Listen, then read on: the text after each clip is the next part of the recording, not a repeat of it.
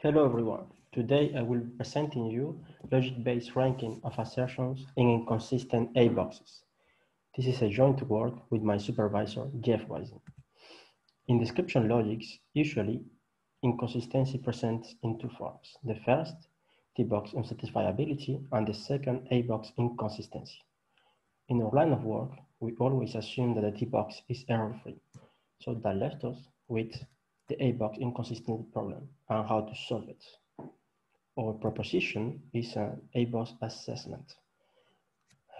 What it is a real number credibility score that will take into account the T-box and its structure, also the expert knowledge, and then rank the ABox assertions. In this example of a really simple knowledge base of a university, we can already see that there is a problem. John is a professor, and also John attends the knowledge representation course. Following the T-box, this is an inconsistency. And then our ABox assessment should reflect that. Each assertion should hinder the score of the other. In the same way, John teaches the database course should reinforce our credibility of the fact that John is a professor. We can visualize this using a graph of supporters and refuters, where the edges are positive and negative following the positive and negative interactions, and where the nodes are a group of assertions. Our intuition was to use this structure to compute a score alike of Google's PageRank.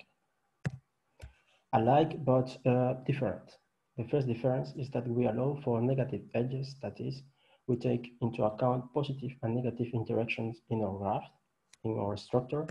Second, we don't only have binary relationships, but also inherent relationships, where, for example, when we have a group of assertions with a positive edge toward an assertion, it means that the whole group of assertion is supporting the assertion and not only a subset of the group.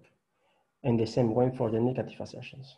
Third, we used expert knowledge for an initial credibility, and we will teach to enhance our scores. In a more formal way, a box assessment is a function that goes from the A box to the real numbers. This function will induce a pre-order on the A box, and we will use this order to choose between assertions when they are conflicting. We will pick the one with the higher new value. Because we are only interested in the order that comes from the function, whenever two different assessments, new one and new two, give the same order, we call them rank equivalents, and they are the same at our eyes. Thus, we are really interested in the family of ABox assessments modulo rank equivalence. For the use of the T-box, we define what supporters and refuters are. Informally, a supporter is an inclusion minimal subset of the ABox such that it is consistent, and also it implies alpha, where alpha is an assertion in the ABox. A refuter is defined in the same way, only that it implies not alpha. We can see supporters and refuters as arguments, well-founded arguments that are in favor and against an assertion. We put the user credibility in the user expertise in a credibility function.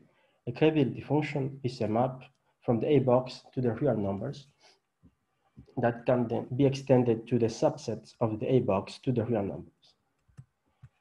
We combine all of this in a unique equality. This equality, when you have a knowledge base TA and a credibility function F, the assessment nu for every alpha in the ABox say this: the assessment of alpha should be equal to a minimal value, and this minimal value will then be influenced by the credibility of supporters and refuters. Also, the credibility of supporters and refuters, the initial credibility, should then be influenced by the assessment of assertions that are present in such supporters and refuters. We then introduce two parameters, A and B, that are real numbers to control the force of the influence of supporters and refuters in each assessment. We then use this system of equality for every assertion in the ABox to deduce or assessment. Or results, the first is about the existence. Whenever you have a fixed value B strictly positive, then we can find A that is greater than B, such that the solution for the system of equalities is unique. We have a unique assessment of the ABox. Second, the assessment stabilized, that is, we can compute a threshold T star strictly positive, such that whenever the ratio AB is greater than T star, then the assessment that we found, they are all rank equivalent. And third, the assessments are tractable. If the T-box allows for an upper bound on the size of supporters and refuter, then this unique family of modulo rank equivalence assessments can be computed in polynomial time. The contributions. We define a new framework for ranking ABox assertions in terms of their quality, their credibility, for what. This assessment can use any function as the initial credibility function. It allows also for any DL language that implements negation. The assessment is found in linear algebra and also shown to be computationally tractable in a setting of practical relevance. In the future, we will implement our framework and test it in real-life applications. We will investigate the relationships between our framework and existing inconsistency tolerant semantics, and also explore the possibility of hybrid semantics combining our framework with existing semantics. Thank you, and I'm open to questions.